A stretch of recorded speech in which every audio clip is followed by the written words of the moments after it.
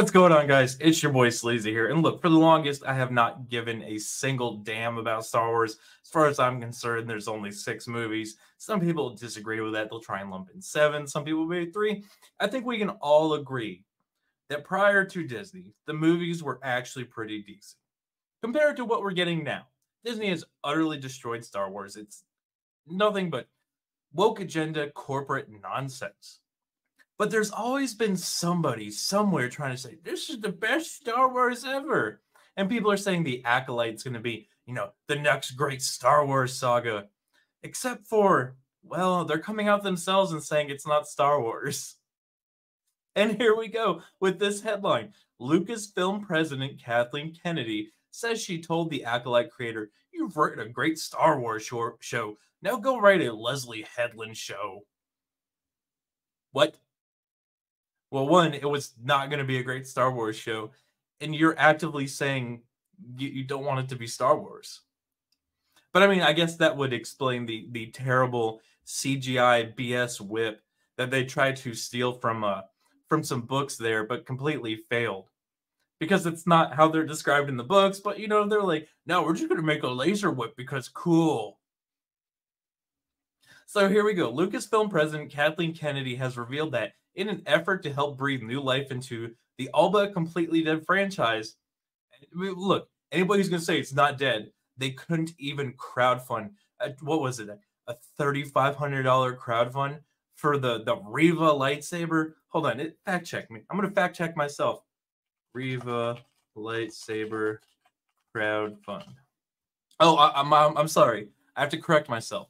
5,000. They got less than 3,000. They got less than 2,000. Only 1,400 people were like, we totally want this new Star Wars stuff. You absolute morons. Anyway, back to the topic at hand here. She directly advised the Acolyte creator and showrunner Leslie Headland to make the upcoming Star Wars series uniquely hers.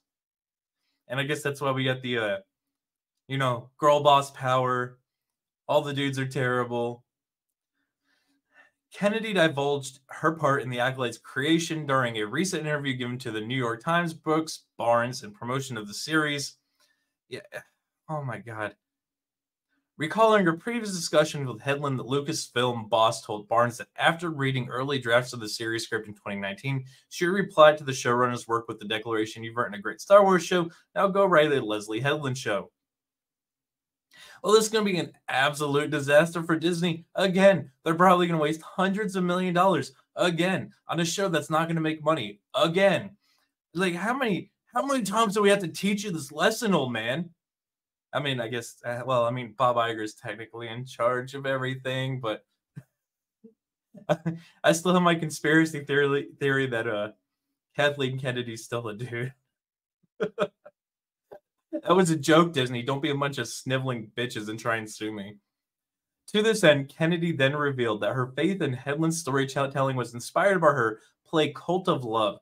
The drama piece centers on a Christian family whose relationship with both each other and God began to unravel during one particular Love Christmas gathering, and in particular, the thematic dissection of sibling bonds. I've never seen it, but I assume it's absolute garbage. It's about her personal experience, explained Kennedy, and it was just so well done and incredibly emotional, which means it wasn't emotional at all. It was girl bossing so hard that the girl bosses had to girl boss some more girl boss. And it was just so well done, incredibly emotional. I remember reading that and saying, Leslie, this is exactly what you should tap into as you write the story for us. Really? Because we saw the trailer and it looks boring as hell. Providing insight as to how exactly she let her personal life influence the Acolyte's narrative. There it is. Personal life. It's going to be her saying how good of a girl boss she is. I have a very strained relationship with my youngest sister, and I feel like one of the reasons is the strains that we both see each other as the bad guy. Well, it's because you probably are the bad guy, Leslie. How's your relationship with your father? I'm willing to bet not good.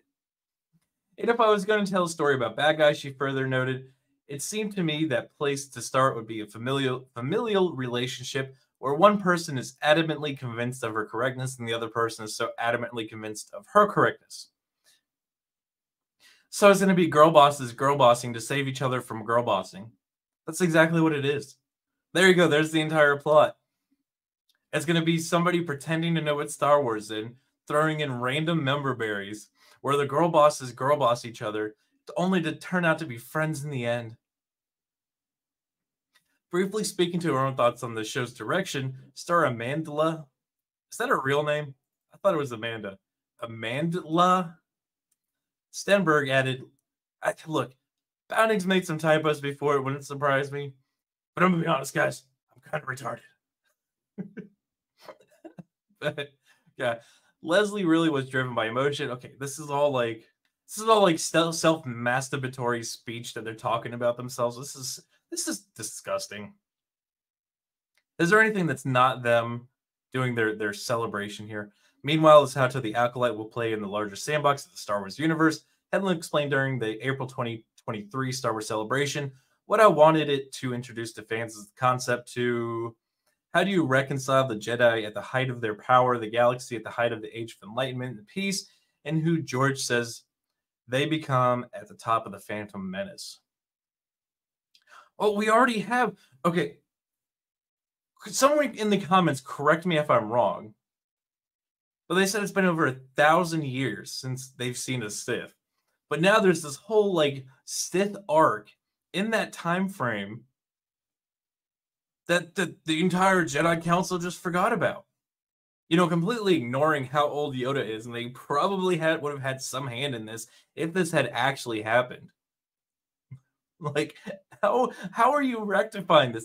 Oh, right. Everything before Disney Star Wars is in canon to you assholes.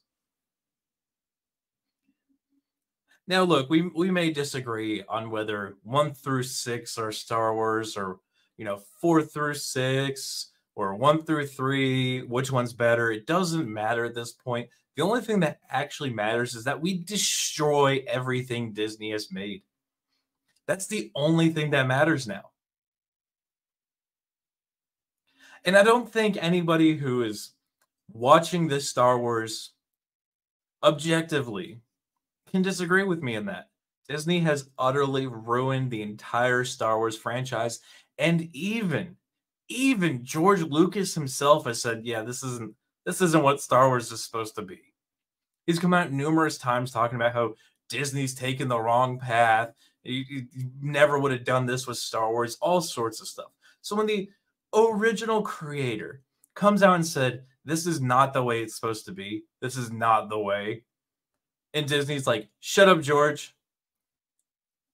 George, you fucked up when you sold it to Disney. But anyway, guys, I want to hear your thoughts in the comments section on this one. Unless there's some drastic change in the Disney Star Wars universe, I'm probably not going to cover Star Wars again. I know there's been tons of articles and news over the last couple months, and I think I've maybe done one Star Wars video. It's just because I don't care. Star Wars is actually a dead franchise to me. But I thought this was funny, how much Disney, pats their own ass and says they're doing a good job. But I want to hear your thoughts in the comments section. While you're there, make sure you smash that like button. Make sure you subscribe. Make sure you share this one out. And until the next one, guys, be easy like sleazy.